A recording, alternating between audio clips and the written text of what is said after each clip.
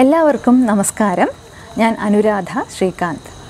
9ാം ക്ലാസ്സിലെ അടിസ്ഥാന പാഠാവലി ഒന്നാമത്തെ യൂണിറ്റ് പൂക്കളൊക്കെയും വാക്കുകളാകുമ്പോൾ എന്ന യൂണിറ്റിലെ ഒന്നാമത്തെ പാഠമാണ് നമ്മൾ പഠിച്ചുകൊണ്ടിരിക്കുന്നത്. ആദ്യത്തെ ഭാഗം എല്ലാവരും കേട്ടിരിക്കുമെന്ന് കരുതുന്നു.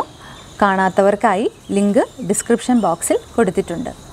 അതോടൊപ്പം തന്നെ ചാനലിലേക്ക് കടക്കുമ്പോൾ ഹോം, വീഡിയോസ്, പ്ലേലിസ്റ്റ്, കമ്മ്യൂണിറ്റി എന്നീ ടാബുകളിൽ പ്ലേലിസ്റ്റ് സെലക്ട് ചെയ്യുകയാണെങ്കിൽ അവിടെ ക്ലാസ്സുകൾ തരംതിരിച്ചാണ് കൊടുത്തിരിക്കുന്നത്.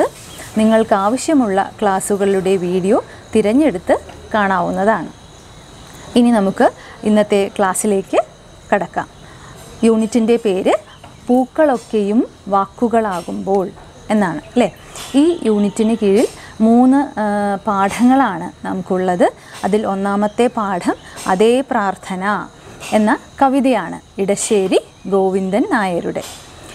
കഴിഞ്ഞ ക്ലാസ്സിൽ നമ്മൾ ഇടശ്ശേരി ഗോവിന്ദൻ നായരെക്കുറിച്ച് കുറേ കാര്യങ്ങൾ പഠിച്ചു. എന്തൊക്കെയായിരുന്നു അത്? അദ്ദേഹത്തിൻ്റെ പ്രധാനപ്പെട്ട കൃതികളിൽ കാണുന്ന കാവ്യ വീക്ഷണം, കൃതികൾക്ക് ലഭിച്ച കുറച്ച് പുരസ്കാരങ്ങൾ, ഇതൊക്കെയാണ് നമ്മൾ നോക്കിയിരുന്നത്.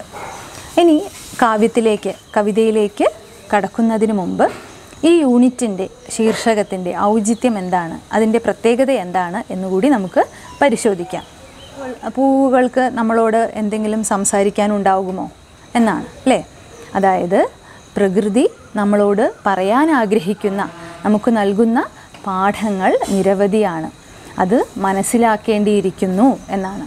പ്രകൃതിയിലുള്ള എല്ലാ ജീവജാലങ്ങളും, മനുഷ്യരുൾപ്പെടെയുള്ള എല്ലാ ജീവജാലങ്ങളും പരസ്പരം ആശ്രയിച്ച് ജീവിക്കേണ്ടവരാണ്. അതിൽ സ്വാർത്ഥനായ മനുഷ്യൻ മാത്രമാണ് പ്രകൃതിയുടെ വാക്കുകൾ മനസ്സിലാകാതെ അതിനെ ചൂഷണം ചെയ്യുന്നത് അല്ലേ. അപ്പോൾ ഇതിന് ആമുഖമായിട്ട് സുഗതകുമാരിയുടെ ഒരു കവിതയിലെ കുറച്ച് വരികൾ നൽകിയിട്ടുണ്ട്. അതെന്താണെന്ന് നമുക്ക് ആദ്യം വായിച്ചു നോക്കാം. ഒരു തള്ളക്കിളി അരുമക്കുഞ്ഞുങ്ങൾ കിരയുമായിതാ തിടുക്കത്തിൽ പറന്നണയുന്നു.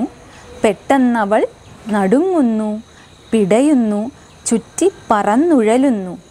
അവളുടെ വിളി മനുഷ്യഭാഷയിൽ ഇതായിരിക്കാമെന്നെനിക്ക് തോന്നുന്നു.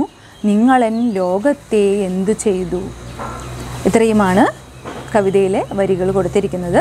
നിങ്ങളെൻ ലോകത്തെ എന്തു ചെയ്തു എന്നാണ് കവിതയുടെ ആ പേര്. അതിന് താഴെ ഒരു ചോദ്യമുണ്ട്. കിളിയുടെ ചോദ്യത്തിന് നിങ്ങൾ എന്ത് ഉത്തരം പറയും? ചർച്ച ചെയ്ത് നിലപാടുകൾ പങ്കുവയ്ക്കുക എന്നാണ് അല്ലേ.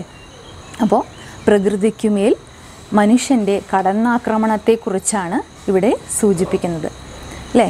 തൻ്റെ സ്വാർത്ഥ താല്പര്യങ്ങൾക്ക് വേണ്ടി പ്രകൃതിയെ നശിപ്പിക്കുന്ന മനുഷ്യൻ യഥാർത്ഥത്തിൽ എന്താണ് ചെയ്യുന്നത്?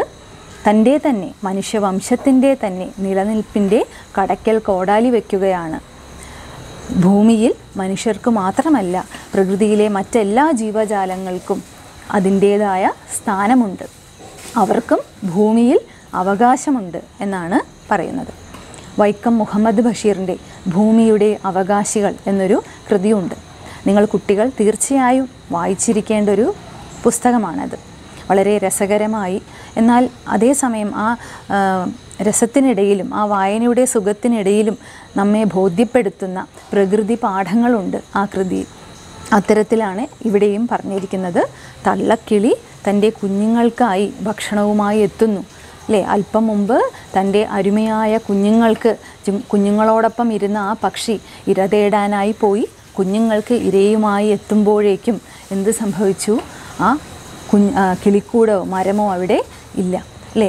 അതായത് വളരെ നിമിഷ നേരം കൊണ്ട് തന്നെ ഇന്ന് പ്രകൃതിയിലെ പല ജീവജാലങ്ങളും അല്ലെങ്കിൽ വൃക്ഷങ്ങളോ കാടുകളോ ഒക്കെ നശിപ്പിക്കപ്പെട്ടുകൊണ്ടിരിക്കുകയാണ് അല്ലേ, മനുഷ്യൻ്റെ സ്വാർത്ഥതയ്ക്ക് വേണ്ടി.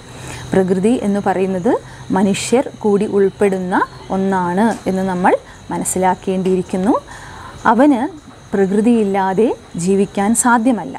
മനുഷ്യർക്ക് പ്രകൃതിയിലെ മറ്റുള്ള ജീവജാലങ്ങളില്ലാതെ ജീവിക്കാൻ സാധ്യമല്ല. എന്നാൽ നമുക്കതൊന്ന് തിരിച്ച് ചിന്തിച്ചാലോ? മനുഷ്യരില്ലാതെ പ്രകൃതി നിലനിൽക്കുമോ? തീർച്ചയായും നിലനിൽക്കും അല്ലേ. ഏതൊക്കെ പ്രതിസന്ധി ഘട്ടങ്ങൾ വന്നാലും, എന്തൊക്കെ പ്രകൃതിക്ഷോഭങ്ങൾ ഉണ്ടായാലും മനുഷ്യർക്ക് മാത്രമേ നാശം സംഭവിക്കുള്ളൂ. പ്രകൃതി പുതുമയോടുകൂടി വീണ്ടും തിരിച്ചെത്തും, അല്ലേ? അതിൻ്റെ ജീവജാലങ്ങൾ തിരിച്ചെത്തും. പക്ഷേ മനുഷ്യർക്കാകട്ടെ പ്രകൃതിയില്ലാതെ ജീവിക്കാൻ സാധ്യമല്ല എന്നാണ് ഈ വരികൾ സൂചിപ്പിക്കുന്നത്. അപ്പോൾ ഈ ആശയത്തോട് ബന്ധപ്പെട്ട 3 പാഠങ്ങളാണ് നമുക്ക് പഠിക്കാനുള്ളത്. പൂക്കളൊക്കെയും വാക്കുകളാകുമ്പോൾ എന്ന ഈ യൂണിറ്റിന് കീഴെ. ഇനി നമുക്ക് കവിതയിലേക്ക് കടക്കാം. അതേ പ്രാർത്ഥന, ഇടശ്ശേരി ഗോവിന്ദൻ നായർ. ആദ്യം നമുക്ക് കവിതയൊന്ന് ചൊല്ലി നോക്കാം. എല്ലാവരുടെ കയ്യിലും പാഠഭാഗം ഉണ്ടാകുമെന്ന് കരുതുന്നു. വസന്തത്തോടർത്തിച്ചതു വെറുതെയായില്ല, തേന്മാവടിമുടി പൂങ്കുലകൾ അണിഞ്ഞു നിന്നു. ഒരു പൂവും കൊഴിയാതെ ഉണ്ണികൾ വിരിഞ്ഞു, പിന്നീടൊരുണ്ണിയും പിഴയ്ക്കാതെ വളർന്നു വന്നു.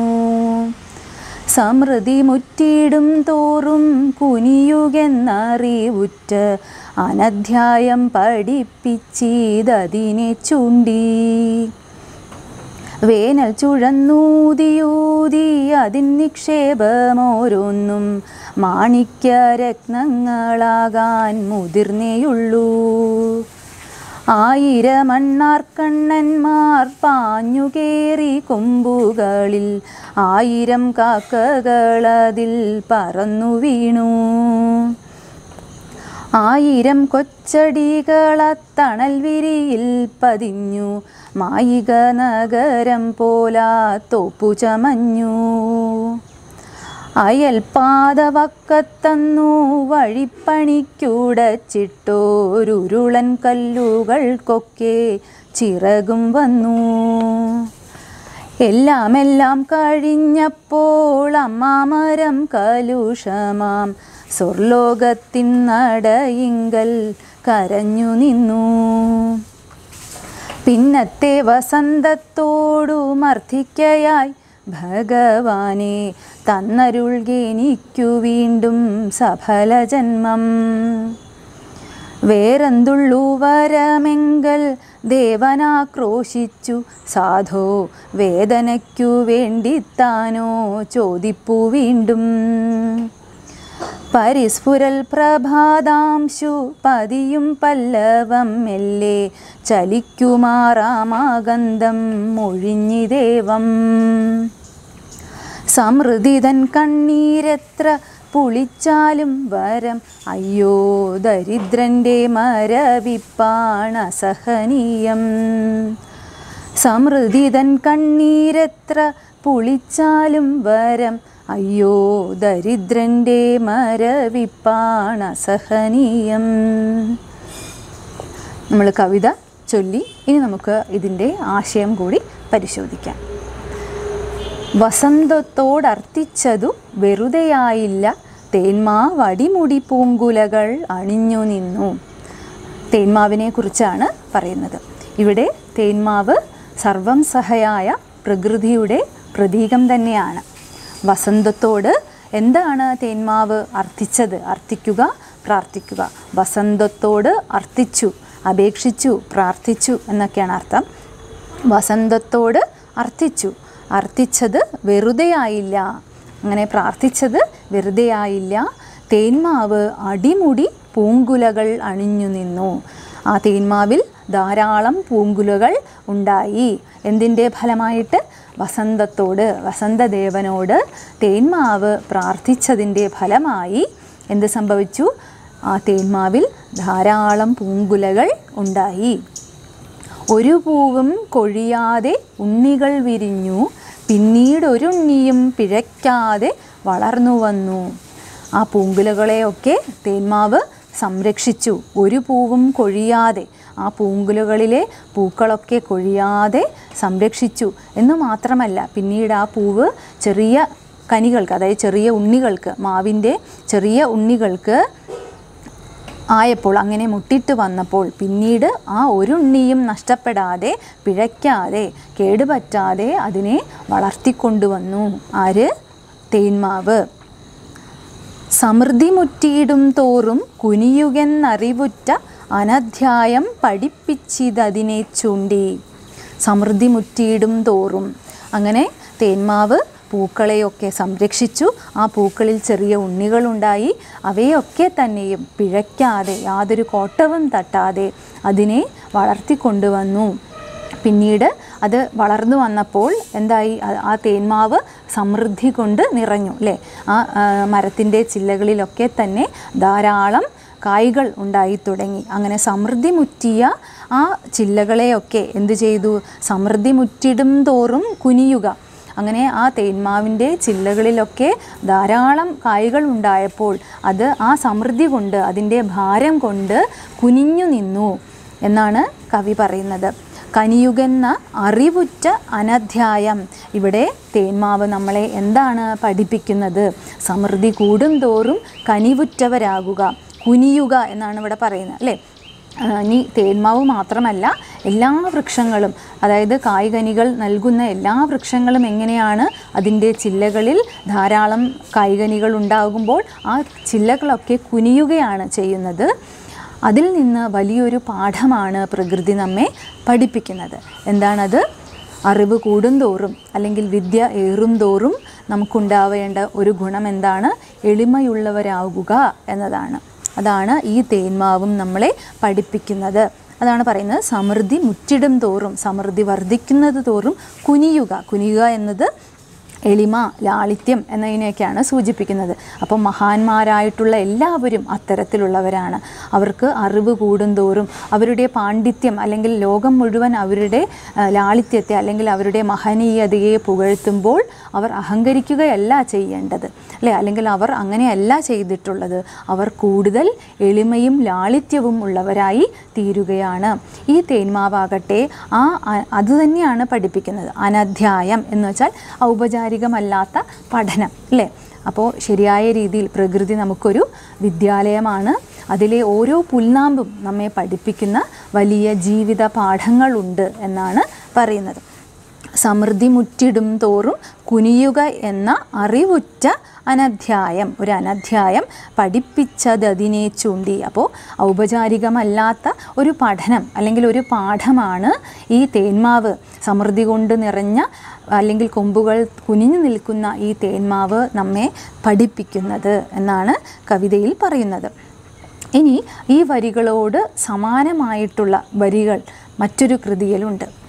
മഹാകവി കാളിദാസൻ രചിച്ച അഭിജ്ഞാന ശാകുന്തളം എന്ന സംസ്കൃത കൃതിയുണ്ട്.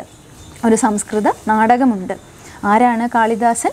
വളരെ പ്രാചീനമായിട്ടുള്ള ഒരു കവിയാണ്. പ്രാചീന കവികളിൽ തന്നെ അഗ്രഗണ്യനായിട്ടുള്ള കവിയാണ് ആര്? കാളിദാസൻ. അദ്ദേഹം രചിച്ച ഏറ്റവും പ്രസിദ്ധമായ അല്ലെങ്കിൽ വിഖ്യാതമായ യൂറോപ്യൻ സാഹിത്യത്തിൽ പോലും സ്വാധീനം കൊടുത്തിട്ടുള്ള കൃതിയാണ് അഭിജ്ഞാന ശാകുന്തളം. അപ്പോൾ ഇത് ഒരു സംസ്കൃത നാടകമാണ്. ഇതിന് മലയാളത്തിൽ ധാരാളം തർജ്ജമകൾ ഉണ്ടായിട്ടുണ്ട്. തർജ്ജമ എന്ന് വെച്ചാൽ എന്താണ്? ഒരു ഭാഷയിൽ നിന്ന് മറ്റൊരു ഭാഷയിലേക്ക് മാറ്റപ്പെടുക, അതാണ് തർജ്ജമ അല്ലേ? അപ്പോൾ അങ്ങനെ ഈ സംസ്കൃത നാടകവും മലയാളത്തിലേക്ക് തർജ്ജമ ചെയ്യപ്പെട്ടിട്ടുണ്ട്. അതിൽ ആറ്റൂർ രവിവർമ്മ എന്ന കവി കേരള ശാകുന്തളം എന്ന പേരിൽ തർജ്ജമ ചെയ്തിട്ടുണ്ട്. അതിലെ 4 വരികൾ ശ്രദ്ധിക്കുക. മരങ്ങൾ താഴുന്നു ഫലാഗമത്തിനാൽ, പരം നമിക്കുന്നു ഘനം നവാമ്പുവാൽ, സമൃദ്ധിയാൽ സജ്ജനമൂറ്റമാർന്നിടാം, പരോപകാരിക്കുതുതാൻ സ്വഭാവമാം. ഒന്നുകൂടെ ആ വരികൾ വായിക്കാം. അഭിജ്ഞാന ശാകുന്തളത്തിൻ്റെ തർജ്ജമയാണ് ആറ്റൂർ രചിച്ച കേരള ശാകുന്തളം എന്ന ആ വിവർത്തനത്തിലെ 4 വരികളാണ് ഇപ്പോൾ ചൊല്ലിയത്. ഒന്നുകൂടി വായിക്കാം. മരങ്ങൾ താഴുന്നു ഫലാഗമത്തിനാൽ, പരം നമിക്കുന്നു ഘനം നവാമ്പുവാൽ, സമൃദ്ധിയാൽ സജ്ജനമൂറ്റമാർന്നിടാ, പരോപകാരിക്കിതുതാൻ സ്വഭാവമാം. എന്താണ് ഈ വരികളിലെ ആശയം? ഈ വരികളിലെ ആശയത്തിനും നമ്മളിപ്പോൾ പഠിച്ച സമൃദ്ധി മുറ്റിടും തോറും എന്ന ആ 2 വരികൾക്കും സാമ്യമുണ്ടോ? നമുക്കൊന്ന് നോക്കാം. മരങ്ങൾ താഴുന്നു ഫലാഗമത്തിനാൽ എന്നുവെച്ചാൽ ഫലങ്ങൾ വർദ്ധിക്കും തോറും മരങ്ങൾ എന്ത് ചെയ്യുന്നു? താഴുന്നു എന്നാണ് പറയുന്നത് അല്ലേ? അതായത് കൊമ്പുകൾ കുനിയുന്നു അല്ലെങ്കിൽ കൊമ്പുകൾ താഴുന്നു എന്നതിനെയാണ് പറയുന്നത്. പരം നമിക്കുന്നു ഘനം നവാമ്പുവാൽ. ഘനം എന്ന് വെച്ചാൽ ഭാരം കൊണ്ട്, വെള്ളത്തിൻ്റെ ഭാരം കൊണ്ട് കാർമേഘങ്ങൾ എന്ത് ചെയ്യുന്നു? മഴയായി ഭൂമിയിലേക്ക് പതിക്കുകയാണ് അല്ലേ? അപ്പോൾ ആകാശം തൻ്റെ സമൃദ്ധി കൊണ്ട്, അല്ലെങ്കിൽ കാർമേഘം തൻ്റെ ജലത്തിൻ്റെ സമൃദ്ധി കൊണ്ട് അവിടെ അഹങ്കരിക്കുകയല്ല ചെയ്യുന്നത്, മറിച്ച് എന്താണ് ചെയ്യുന്നത്? ഭൂമിയിലേക്ക് പതിക്കുകയാണ് ചെയ്യുന്നത്. അപ്പോൾ അങ്ങ് ആകാശത്തോളം വളർന്ന, അങ്ങ് കയ്യെത്താ ദൂരത്തുള്ള ആ മഴമേഘങ്ങൾ പോലും അതിൻ്റെ സമൃദ്ധി കൊണ്ട് ഇങ്ങ് താഴെ ഭൂമിയിലേക്ക് പതിക്കുകയാണല്ലോ ചെയ്യുന്നത്. ഏതുപോലെ? ഈ മരങ്ങൾ, ഫലസമൃദ്ധമായ മരങ്ങൾ തൻ്റെ കൊമ്പുകൾ താഴ്ത്തുന്നത് പോലെ തന്നെ. അപ്പോൾ നോക്കൂ, പ്രകൃതി നൽകുന്ന പാഠങ്ങൾ നിരവധിയാണ്. എല്ലായിടത്തും എന്താണ് പറയുന്നത്? അറിവ് കൂടുന്തോറും, സമൃദ്ധി വർദ്ധിക്കും തോറും, ഐശ്വര്യം കൂടുന്തോറും എന്തു വേണം? എളിമ വേണം എന്നാണ് പറയുന്നത്. അതാണ് മഹാന്മാർക്കുള്ള സ്വഭാവം. വീണ്ടും വായിക്കാം.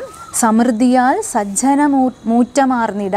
സമൃദ്ധിയാൽ സജ്ജനമൂറ്റമാർന്നിട എന്ന് വെച്ചാൽ അറിവ് കൊണ്ട്, അവൻ്റെ പാണ്ഡിത്യം കൊണ്ട്, സമൃദ്ധി കൊണ്ട്.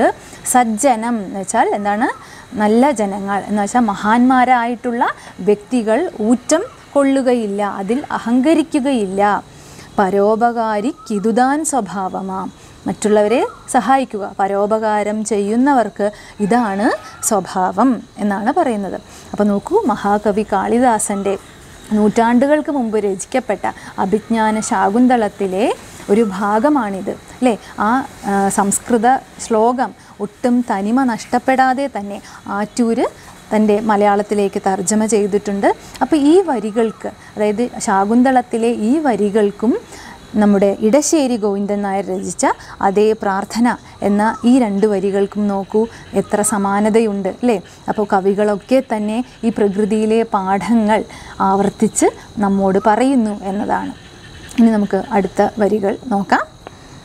വേനൽ ചുഴന്നൂതിയൂതി അതിൻ നിക്ഷേപമോരോന്നും മാണിക്യരത്നങ്ങളാകാൻ മുതിർന്നേയുള്ളൂ. വേനൽ വരുമ്പോൾ എന്ത് സംഭവിക്കും?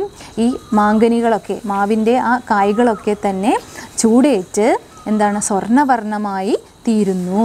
വേനൽ ചുഴന്നൂതിയൂതി അതിൻ്റെ നിക്ഷേപം. അപ്പോൾ മാവിൻ്റെ നിക്ഷേപം എന്താണ്? ഇങ്ങനെ മാവ് കൊഴിയാതെ സൂക്ഷിച്ച ആ ഉണ്ണികളാണ് അല്ലേ. ആ മാവിൻ്റെ ഉണ്ണികളാണ്, അതല്ലെങ്കിൽ മാങ്ങയുടെ ആ ചെറിയ ഇതാണ്, അതായത് മാങ്ങയുടെ കനികളാണ്. അപ്പോൾ ഇവയൊക്കെ എന്താണ് സംഭവിക്കുന്നത്? വേനലിൻ്റെ കഠിനമായ ചൂടേറ്റ് സ്വർണ്ണങ്ങളായി, അതായത് മാണിക്യരത്നങ്ങളായിട്ട്, മാണിക്യം പോലെ ചുവന്ന് തുടുത്ത് അല്ലേ, അത് മാമ്പഴമായിട്ട് മാറുന്നു. അപ്പോൾ നോക്കൂ, ഒരു മാമ്പഴം അല്ലെങ്കിൽ അതുപോലെയുള്ള മധുരമുള്ള ഒരു ഫലമായിട്ട് മാറാൻ ആ മാവ് അനുഭവിക്കുന്ന വേദന അല്ലേ, വേനലിൻ്റെ തീക്ഷ്ണമായ ചൂടിനെ അത് സഹിക്കുന്നു. എന്തിനാണ് ആ സഹനം?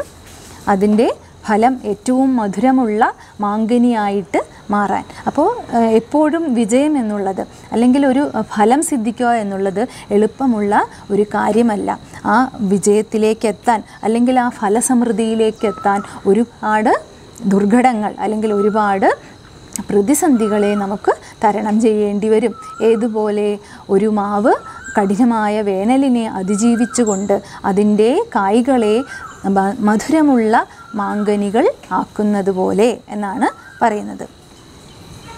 1000 മണ്ണാർക്കണ്ണന്മാർ പാഞ്ഞുകേറി കൊമ്പുകളിൽ 1000 കാക്കകളതിൽ പറന്നു വീണു. ഇനി മാമ്പഴം ഉണ്ടായപ്പോൾ, അല്ലെങ്കിൽ മാവ് അല്ലെങ്കിൽ ആ കനികളൊക്കെ മൂത്ത് പഴുത്തപ്പോൾ എന്തു സംഭവിച്ചു?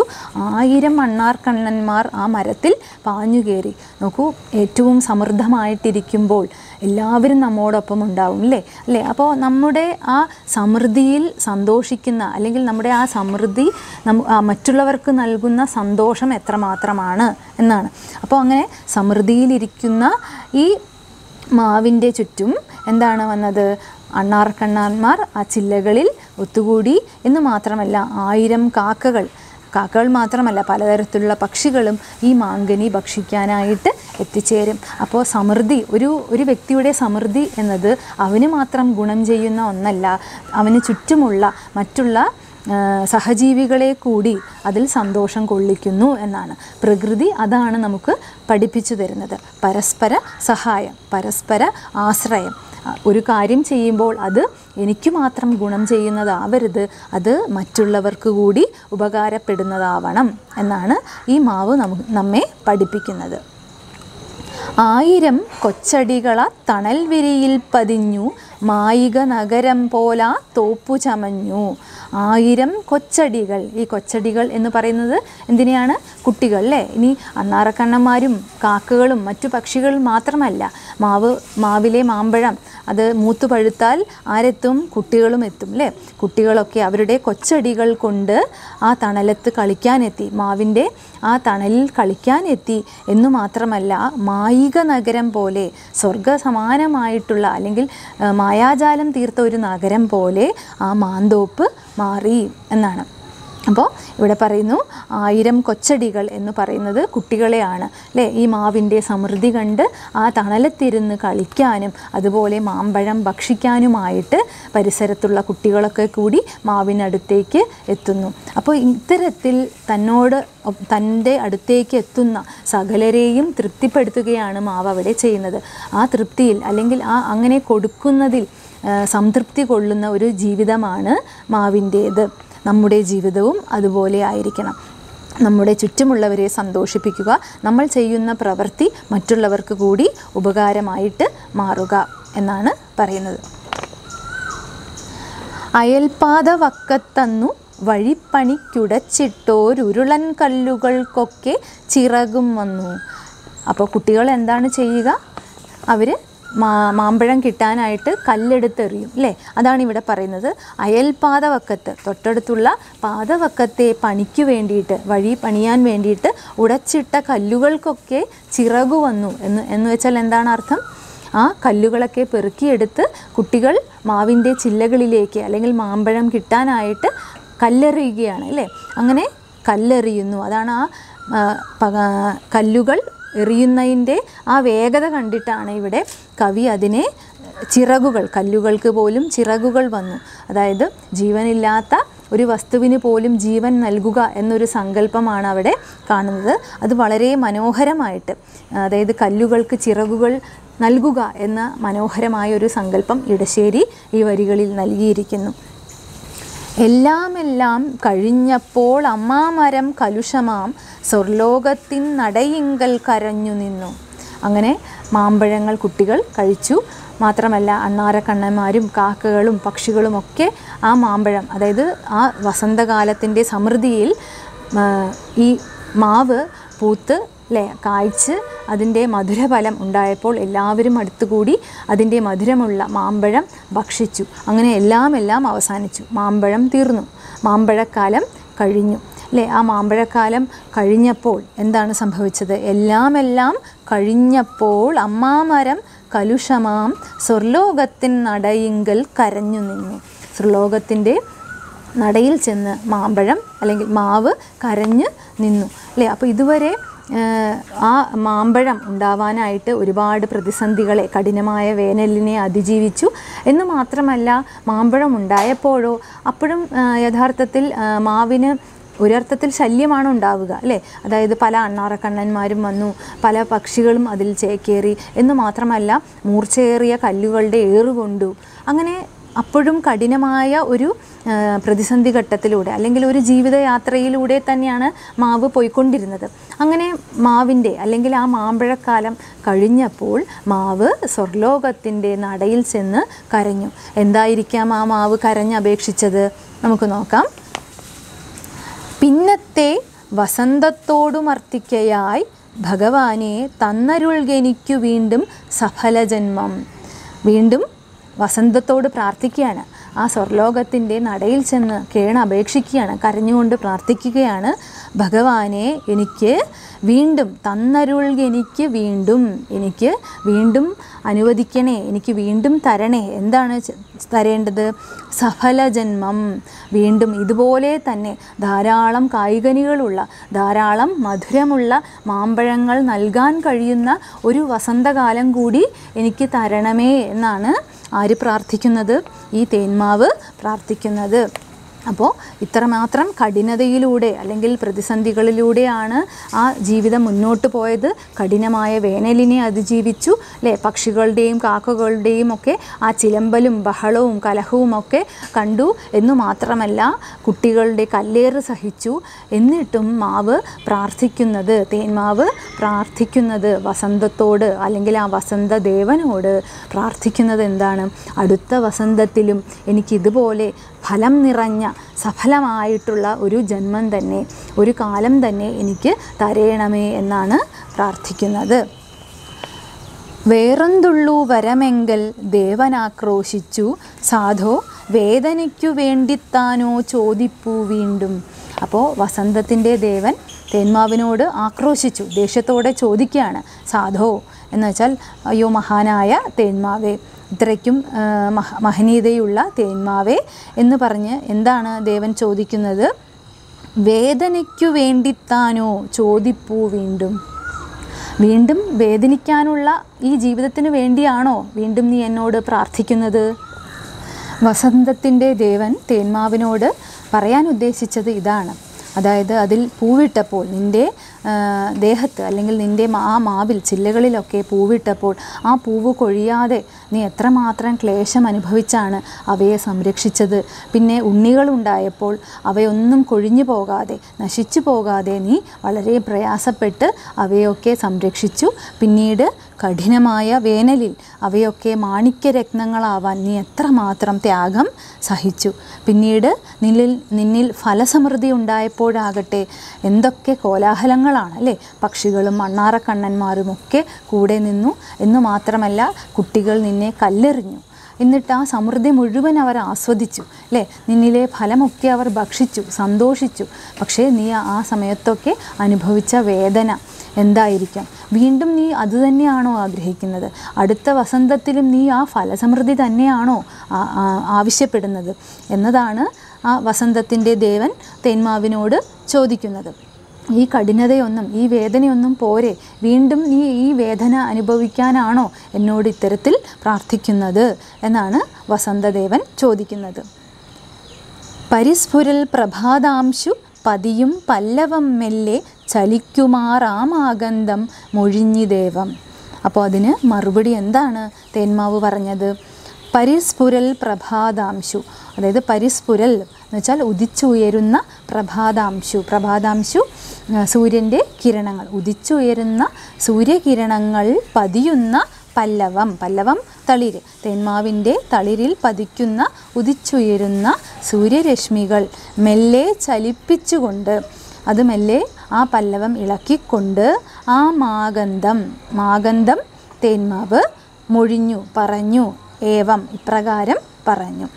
അപ്പോൾ ഉദിച്ചുയരുന്ന സൂര്യരശ്മികൾ പതിയുന്ന തൻ്റെ ഇളം തളിരുകൾ ചലിപ്പിച്ചുകൊണ്ട് ആ തേന്മാവ് ഇത്തരത്തിൽ ദേവനോട് പറഞ്ഞു, വസന്തദേവനോട് പറഞ്ഞു. സമൃദ്ധിതൻ കണ്ണീരത്ര പുളിച്ചാലും വരം, അയ്യോ ദരിദ്രൻ്റെ മരവിപ്പാണസഹനീയം. എത്ര മനോഹരമായ മറുപടിയാണ് അല്ലേ. തേന്മാവ് പറയാണ്, സമൃദ്ധിതൻ കണ്ണീരത്ര പുളിച്ചാലും വരം. എനിക്ക് ഫലസമൃദ്ധി ഉണ്ടായി അല്ലേ. അതിനുവേണ്ടി ഞാൻ ഒരുപാട് ത്യാഗങ്ങൾ സഹിച്ചു, ഒരുപാട് ക്ലേശങ്ങൾ അനുഭവിച്ചു.